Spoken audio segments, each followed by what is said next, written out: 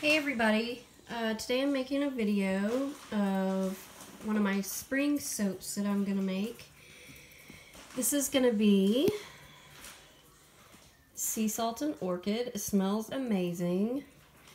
And we're doing a purple ombre bar with this nice purple color. And we're going to do some gold sparkle mica in between the layers, so it'll give it a nice, like, kind of stripy appearance. And I might do some on the top as well, just to give it a little bit of extra sparkle. This is my first video, so pardon me if it doesn't go very well. I'm not brave enough to go live yet, just because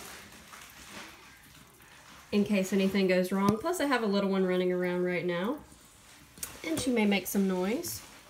So anyways, this is called a hot process soap, and the way you make hot process soap is you can do it either in like a double boiler, or you can do it in a regular pot if you're really careful not to scorch the soap. But I like to make it in a crock pot because it kind of acts like a double boiler. And as you can see, I've already done the first step, which is making the lye water and putting all my oils together.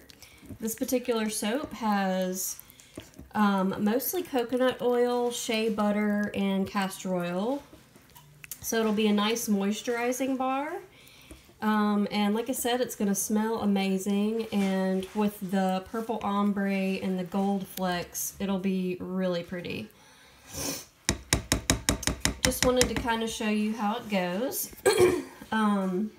So once this is ready, it'll be really thick, and I'll mix up the layers one by one, mixing different amounts of the purple dye. And then it's going to go in this nice loaf pan where it's going to sit for 24 to 48 hours while it hardens. This one should be a nice hard bar because I used a lot of coconut oil. Another really cool thing about coconut oil is that it makes lots of lather. So if you like really lathery soap, this will be one for you. So this takes about 20 to 30 minutes to cook. And then we're going to check the pH with these little handy dandy pH strips to make sure that it's safe for you to use and not too alkaline, because lye is very alkaline, and so you have to be really careful working with it.